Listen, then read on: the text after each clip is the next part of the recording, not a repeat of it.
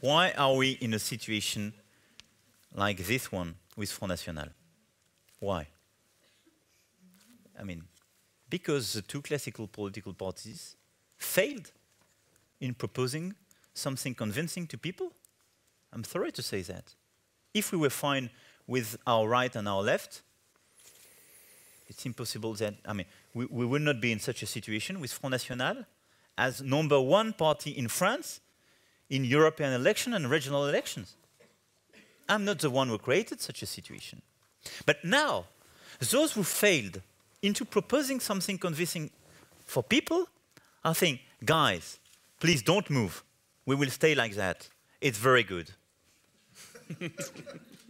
They are here now, so please, we will freeze everything. No other proposal. No new stuff. It's so risky with the Front National. Okay, that's a pure insider's rule. That's a pure insider's game. I don't want as a citizen to be captured by such a stupidity. I'm sorry to say that. That's crazy. Because the more we will apply such a rule, the more we will kill new ideas, the less risk we will take on both sides. And guess what?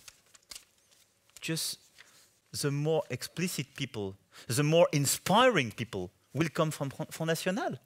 Because they are those to take risk and to get energy to people.